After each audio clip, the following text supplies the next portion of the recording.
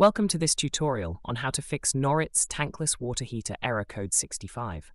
In this video, we will guide you through the steps to resolve this issue and get your water heater back to working order. Error code 65 indicates a main flow control valve abnormality. This issue can be caused by blockage of the main servo or a multi-system flow imbalance error. 1. Turn off the water heater. Before starting any troubleshooting, turn off the water heater for at least 30 minutes to allow it to cool down. 2. Check for blockage. Inspect the main servo for any blockages that may be causing the error. If you find any blockages, clean or remove them as necessary. 3. Check the heater filter. Examine the heater filter for any debris or buildup that may be causing the error. If necessary, clean or replace the filter. 4. Check the flow sensor. Inspect the flow sensor for any damage or debris that may be causing the error. If the sensor is damaged, replace it with a new one. 5.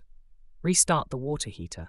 After completing the necessary repairs, turn the water heater back on and monitor its performance. If the error code persists, consult the user manual or contact a professional technician for further assistance.